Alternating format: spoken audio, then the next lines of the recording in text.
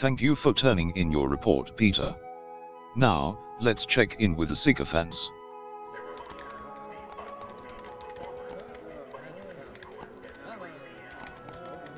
All is fine on our end. I have made sure to keep the other sycophants in line. So far, there hasn't been any need for concern. Good news to hear. Nice to see things in working order. Indeed. Ignorance is bliss. My job is to serve. And to serve is to keep the status quo intact, and the people ignorant. My identity is not my own. We are sycophants. Now let's get next month's disinformation ready.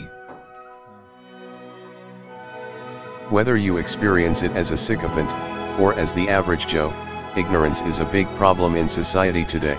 Mainly, as a result of the adage, ignorance is bliss.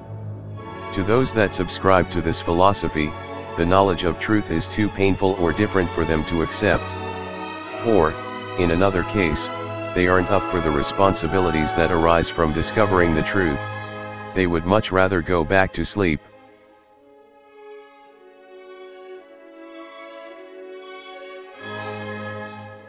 Finding all manner of distractions and excuses to ignore the truth.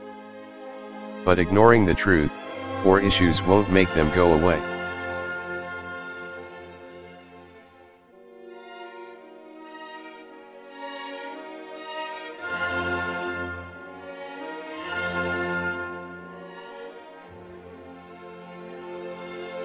It will only make the problems worse.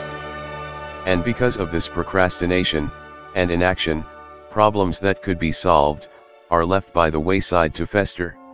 Eventually the avalanche of reality will crash into the quote-unquote bliss. I will also add that an ignorant mind is susceptible to being manipulated and lied to. Conversely, a well-informed and guarded mind will be harder to deceive. In the war against ignorance, knowledge proves to be the best defense and offense.